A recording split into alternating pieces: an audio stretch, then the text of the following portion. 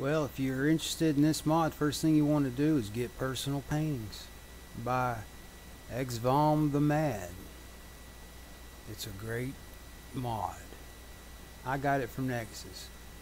So whether you download it manually or you install it with a mod manager, once you get that done, in your directory, your Fallout data directory, in textures, in set dressing, PP, you'll find all of the blank canvas files.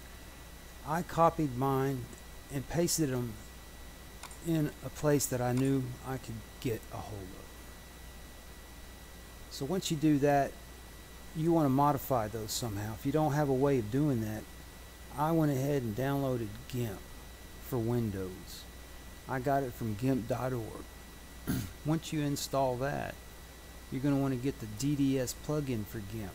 I got it from this YouTube video down below it. I'll provide the link. Once you download this file, what you want to do is put that file in the plugins folder for GIMP. So mine's under Program Files, GIMP 2, LIB, GIMP 2.0 plugins. You'll see right here the DDS.exe file. Once you got that in place, what you want to do is start GIMP. Now you want to open one of those files. Here I'll go ahead and open PP9 because it has been unadulterated by me so far. You'll get a dialog box. Click OK.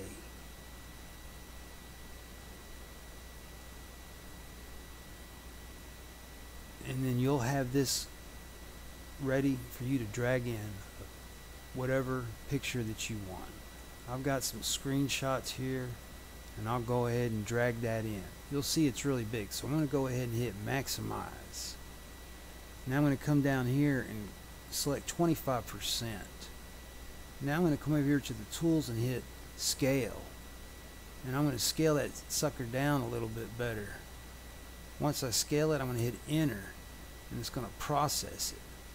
Now I'm going to hit the move tool over here, and I'm going to drag it back into position. Looks like I scaled it a little bit too much. I can make it a little bit bigger. Hit move. Oh, let me redo that. You got to hit enter after you scale.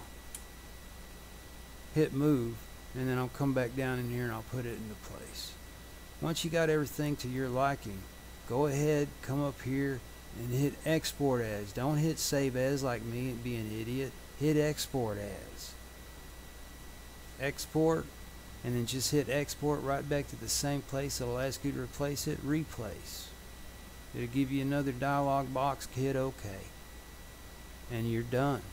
You can click close, discard changes, doesn't matter, close it. The damage is done.